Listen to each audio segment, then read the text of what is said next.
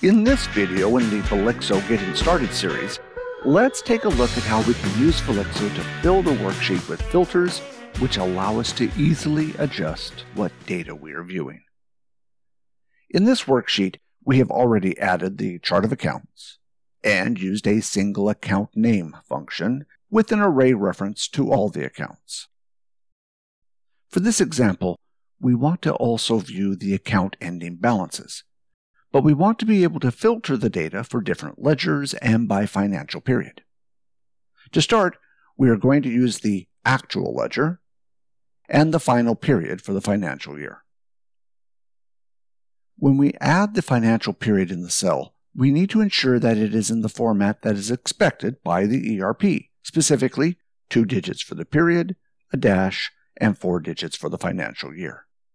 To keep Excel from converting it to a date, we either need to format the cell as text or simply prefix the value with a single quotation or tick mark.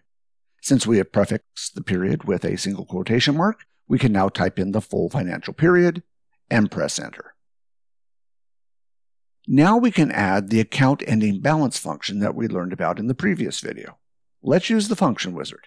After we click on the cell, we can click here and then choose the Velixo General Ledger category and select the function. After typing in the connection, we can input C1 for the ledger, A6 for the account, being sure to add the number sign after the cell reference so that we are referencing the entire array returned by the function in that cell, and we'll lock down the column so we can copy this later, and C3 for the period. We are skipping some of the function parameters, such as branch. When we leave a parameter blank, it simply tells the system that we want to include every possible value for that parameter. We can click OK, and we now have the ending balance for the actual ledger for each account as of the specified financial period. The filters allow us to quickly update our worksheet. For example, we can change the financial period, and we see the data update. While we can stick with typing in which ledger we wish to view, we may want to create a drop-down selection box with the ledger selections to enable a quicker change. Excel's data validation feature can help us with this. We just click on the cell, select the data ribbon, and then click Data Validation. Once the dialog appears, we'll select List under Allow, and then type in our ledgers, separated by commas, in the source field. After we click OK, we can use that cell as a drop-down menu and select our desired ledger. If we select Budget, we will see the numbers update. And then we can easily switch back to Actual. If we want to be able to compare our actual and budget ledgers at the same time, we can put them side by side. We'll select the ledger, financial period, and balance functions, and copy them to the next column.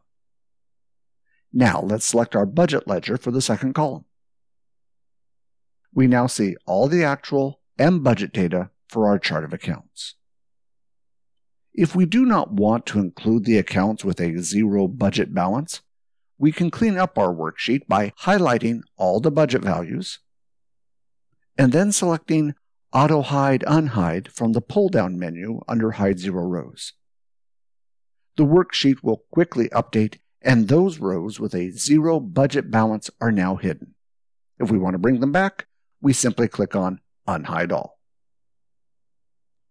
We can also use this column to display a different period from the same ledger by simply adjusting the filters at the top of the column. We all know that the data in our ERP is constantly being updated. By clicking the Refresh All button, we can perform a smart refresh, which will update our worksheet with any changes made to our data since our last refresh. The smart refresh is very fast for this report and will only take a little longer if we have a larger report with multiple ledgers or financial years.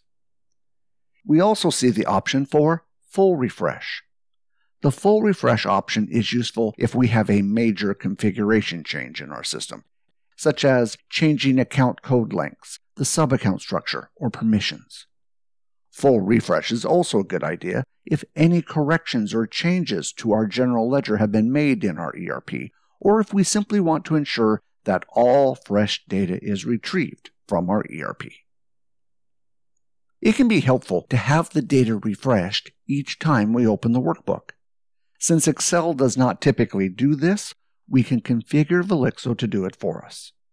We'll click on Options on the Velixo ribbon, and then select Refresh Data when opening the file, and then click OK.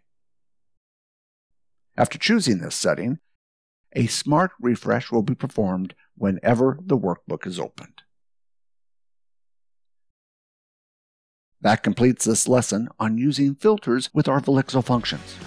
We hope you have found this useful and look forward to seeing you in more videos from us. Thank you for watching.